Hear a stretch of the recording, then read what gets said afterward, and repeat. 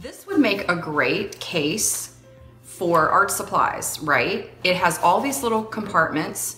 And so I thought, well, let's give it a try and see how this works out. So I think it would be perfect. And then on the front, there's even a little pocket here.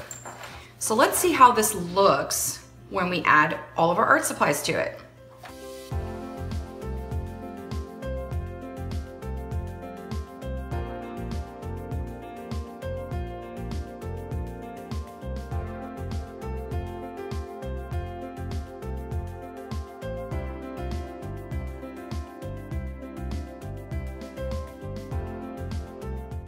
Wow, I sure crammed a lot of stuff into this tech pouch. Probably more than I should have, but I really wanted to experiment with it and see how much I could get in here.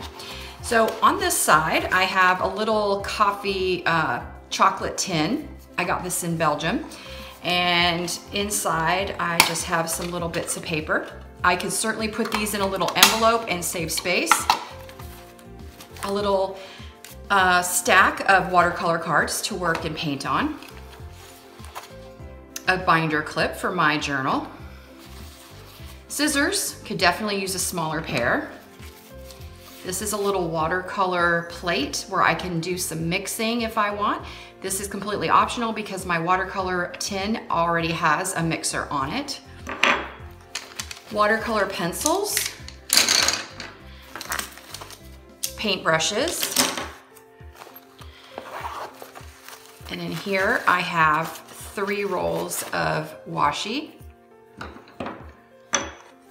And then on this side, I was able to get 4 small tubes of acrylic paint and some pens.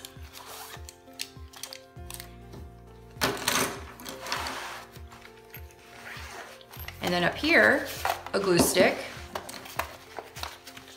a pencil sharpener, a water brush, watercolor palette, and my journal. So there you go. All of these things were crammed into my tech pouch. So what a great way to create a travel and go, just a quick pack it all up with all these little compartments in it. I just happened to have this because I was using it for my tech and I thought, I hope this little tip on transforming your tech pouch into an art supply on the go travel pouch you found helpful. All right, thanks for watching.